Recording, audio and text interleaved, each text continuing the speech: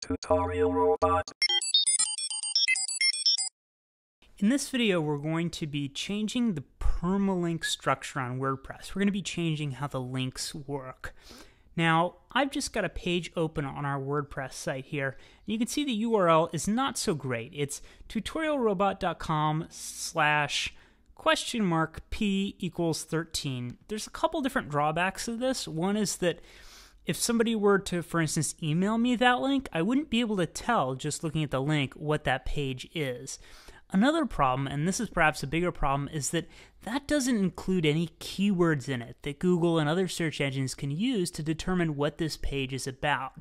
So for search engine optimization reasons, it's going to be really helpful to have a pretty human-friendly, readable URL that gives you an idea of what the page is going to be about before you go to it.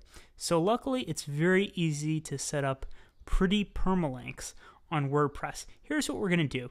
First step is we're going to log into WordPress and we're going to go to the dashboard, okay, on the back end. Then we're going to go to settings on our toolbar on the left side of the screen and choose permalinks, the very last option. Now, by default, WordPress is using this kind of ugly permalink structure.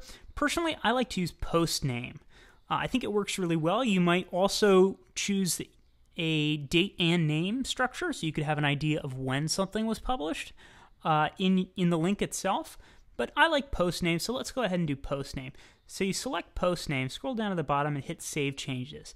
Now, if your WordPress installation is set up in a particular way where you can have WordPress update your htaccess file, you might be done right there. Now, you could see, for me, that's not the case. And it says, you should update your htaccess now.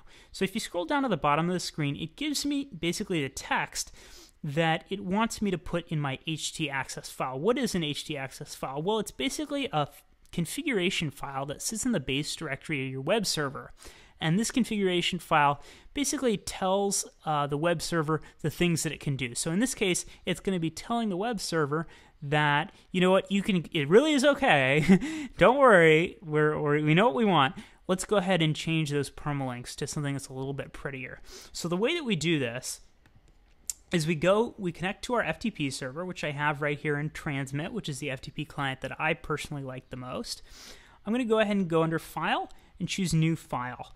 And I'm just going to go ahead and create a new file called .htaccess. Now, on a Mac, you usually can't see files that start with a period. Those are called invisible files. In your FTP client, you might have to go under the View options and choose Show Visible Files. I've already done that, so I can see invisible files. Sorry, invisible files, that was. So I'm going to go ahead and edit this file in a plain text editor. Now, you could do this in TextEdit.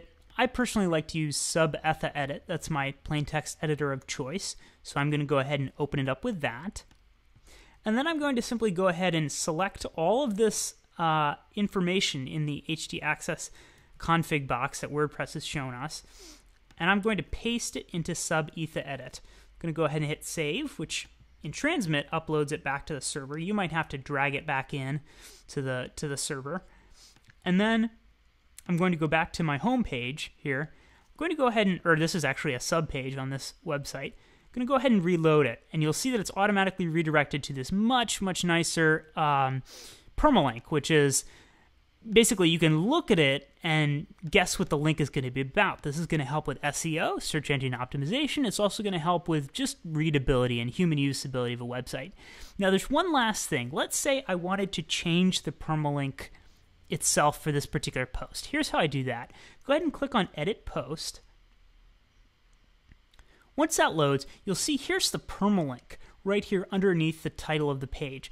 I can at any time click the Edit link, and I could change this to something like screenshots. I'm going to go ahead and hit OK, hit the blue Update button on the right-hand side.